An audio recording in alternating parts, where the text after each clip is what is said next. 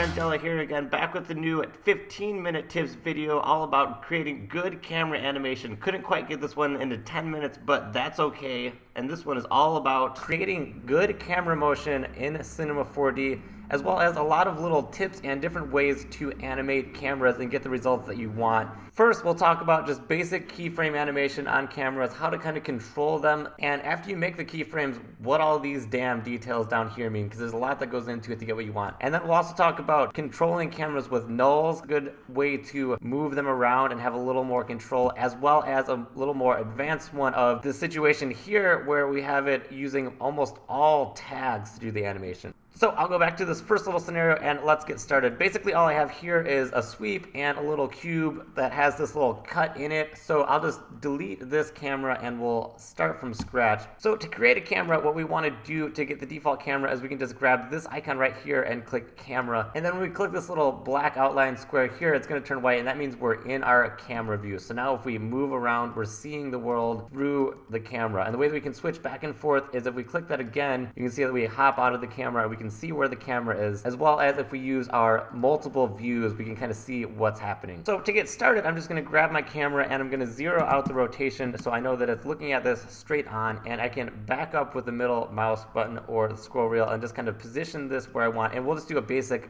dolly in. Down here for keyframes, I'm going to turn off scale and parameters because I don't need those, and I'm going to hit a keyframe. And then what I can do is I can either just move this into place, or if I undo that, I can move ahead in the timeline and then just grab it in a different view and push it where I want it, and then keyframe again. And if I back up and play it, now we have this camera animating from position A to position B. So again, in our viewport, if we watch that, very simple camera animation, just moving in. By default, it's going to ease into place, and we'll talk about that more in a second. So now what we can do is we have down here keyframes for position A and then B. Anywhere in between here, we move the camera somewhere else and then turn on a keyframe again. It's going to add a third position keyframe, and we can see in the top here what it's going to do if I just play this. It's going to play from position A to the center keyframe, we'll call that B, and then to C. And it's going to smooth out that curve and ease along the whole way. So again, I'll just back up, grab my camera, play.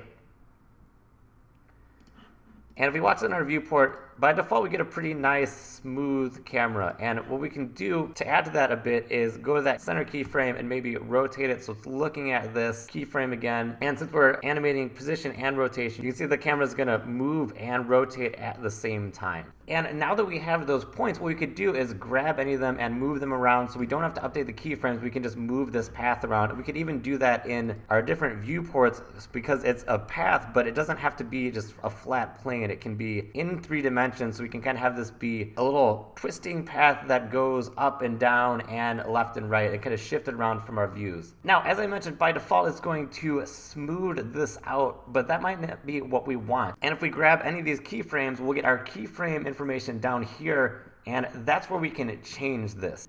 So I'll just grab all of them, and what's going to happen is by default it's going to change interpolation to spline, and that's the smooth Bezier curve. If I turn that off to linear, you can see now it's just the points and it's going straight from one to the other. So if I just play this, you can see that it kind of hits that wall, and that's not going to look smooth, so you probably wouldn't want that. But if you do want a camera to just stop exactly at a point, you'd want to change interpolation. Now, by default, because it's trying to do a lot of the work for us, what we can do is move these around, but we can't change the angle that this curve is going. So how we would adjust that is if we click down here in the mini timeline and grab one of the keyframes, and then over here on the right, turn off auto tangents and clamp. That's going to give us our little handles, and we can further adjust and twist that curve around to still have the same point, but kind of go at a different angle. And if we want to change just one of these sides, we can hold Shift and get something very dramatically different on that. So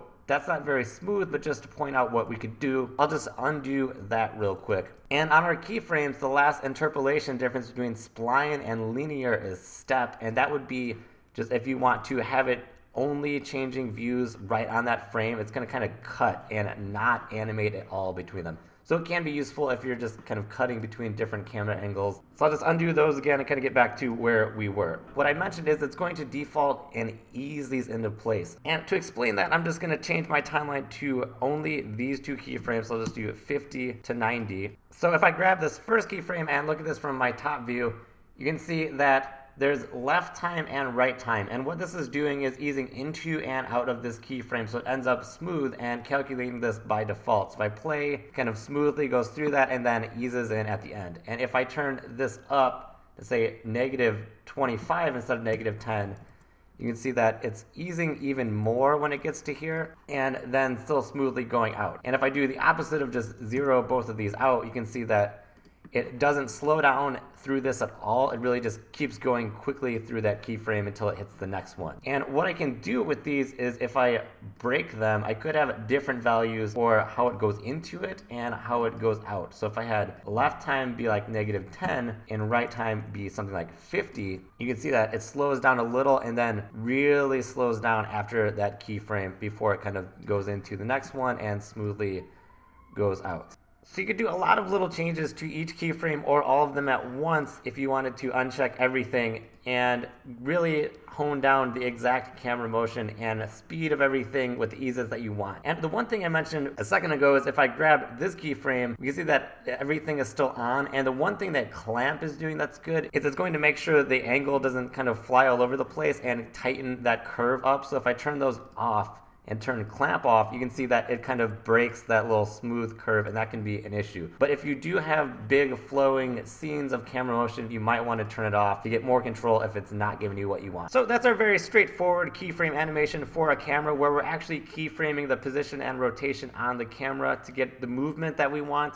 And if we make a change to that, we can always just move something, rotate it, and remember to hit the keyframe icon again and it'll update and reset all of our information for the keyframes. And that's one way to do things and it can get you the results you want, but things can get a little more complicated. And if we take a look at this one, if we want really nice, smooth, cinematic camera motion that's mimicking the idea of following dolly tracks and real cinematography, it can be a little hard to control everything, and there are some other ways to do this.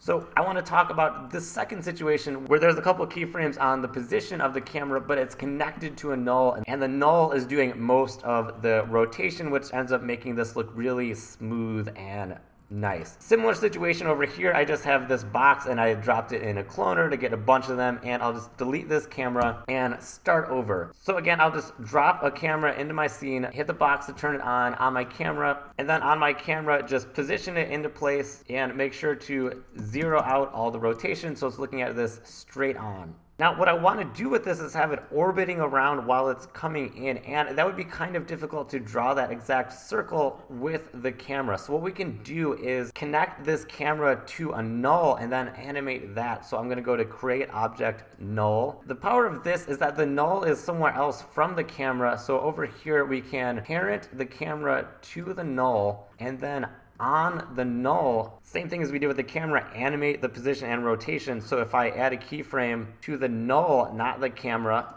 and then go ahead 90 frames. So I'll press R to rotate, hold Shift and go to 90 for now, and then make another keyframe.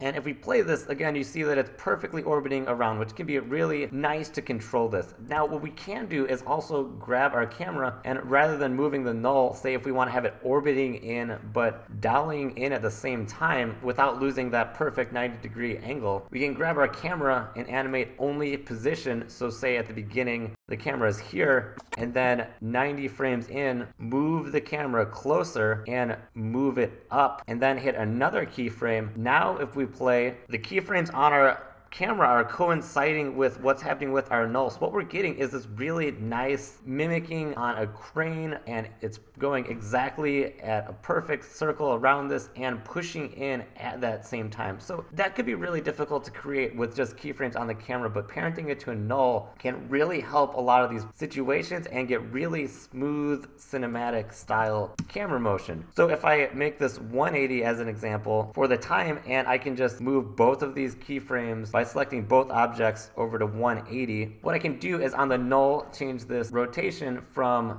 90 to say 360, update that keyframe on rotation, and what I'm able to do is control the rotation amount and the position separately, so you can get this really nice, smooth, arcing camera motion that follows this object straight up and is continually rotating while going in at the same rate of speed until it gets to the top. So now if we take a look at this third situation, what I have is that same box and it's around a cloner and there's an invisible sphere that it's snapping to, and the idea being it's just this big thing that we would want to focus on while the camera is moving. So if we take a look at our camera animation, what's happening is the camera's kind of starting on this roller coaster like track, falling down to the right, going below this, and it's looking exactly at it the whole time until it kind of gets up to the top and eases into stopping. And if we look at our top view and play that, we can see that the camera is falling down this track and looking exactly at it the whole time. And this is a little more complicated of a camera move because it's combining where the camera's going beyond just orbiting around one null and pointing in a direction. And to do this sort of thing, rather than clunking around with the keyframes and nulls, there's some great tags that you can add to the camera and objects to make this process a lot easier. So I'll just delete my camera again and delete some of these other things that I have, and I'll just go over here and then make a new camera, go into it again, and rather than animating the camera, putting it in a null, what I want to do is use the Cinema 4D tag align to spline, and then to get it to look at the camera, we're going to use the target tag. So what I'm going to do first, in my top view, grab my spline path as a Bezier and just draw quickly the idea of where I want this camera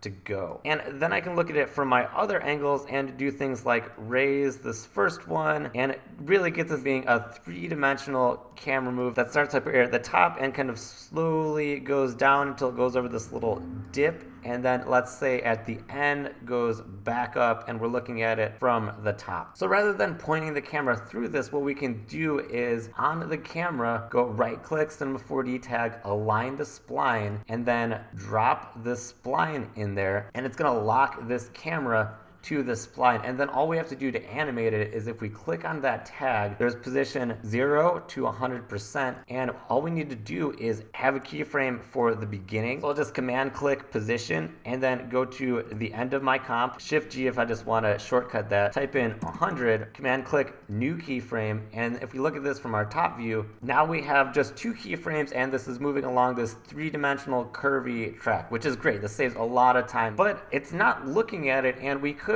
rotate it around and do that, but that's a little more complicated and it's pointing in 3 dimensions. Let's just cut to the chase. What there is there's a separate tag to look exactly at an object. So I'm gonna, again, on the camera, right click, target. And what this is going to do is give me a target object for the camera, which I can use any of these things. So what I'm going to do is use this invisible sphere and target it. And now if I play, it's going to always rotate the camera to be looking at exactly this object. So again, this is a very powerful one because this doesn't even have to be a still object. It could be something that's moving and the camera would follow it around just by this target tag. And this target object is an invisible object that happens to be in the center, but it doesn't necessarily have to be something like that. I could just grab that tag and put in like the cloner or that bool object, or even like a light, and it would always look at that light while it's on this track. So I'll just go sphere again. And what's great about combining these is we can get these really smooth, nice, orbiting, three-dimensional camera crane results with just two tags and very few keyframes using the target tag, as well as the align to spline tag. So one last tip on the tags part, I'll hop back into my original one, and I mentioned this briefly in a different tutorial about 2D images. There's one other tag that I really like to use with cameras. I'll just make a cube real quick, and the other one that I like to use is on any of the objects I can use right click, look at camera, and what this is going to do is always redirect the front of that object to the camera. And I mentioned this in a different tutorial about 2D images, but it also relates to 3D. I want an object like this, but I don't want it to necessarily be that face of the object looking at the camera. What I can do is I'll undo that and put this cube in a null. So Option G, and then on the null, Cinema 4D tag, look at camera, and the null is going to, but I could still rotate around the cube or any object. So say if I always wanted the cube to be looking at the camera from this angle, or if like this had like an eyeball on it or something, again, I'll just play, and this last little look at camera tag can do some really cool and interesting stuff with, you know, a big scene of stuff looking right at the camera and stuff shifting around. So there's a lot to cameras, and some good ways to control them, as I mentioned, are just keyframing the camera properties, linking the camera to nulls and animating those, as well as some of these tags like target, align to path, and look at camera. But there's a lot more to cameras, and I want to continue to cover those in other little videos, such as the properties of virtual and real cameras that are important with what this looks like, such as our focal length, our aperture, if we turn on the physical renderer and use depth of field, and mimicking real camera properties beyond just the default 36mm, it looks exactly like it did originally, and removing the camera round.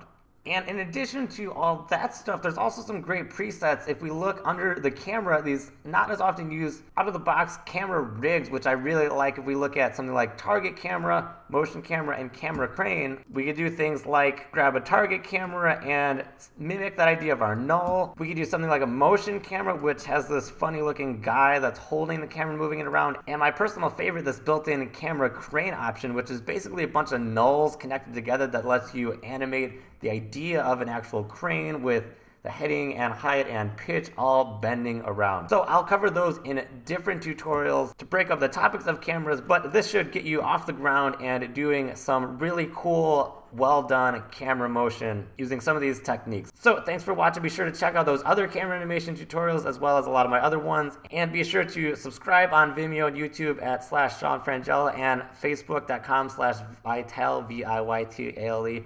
And thanks for watching. I will see you at the next video.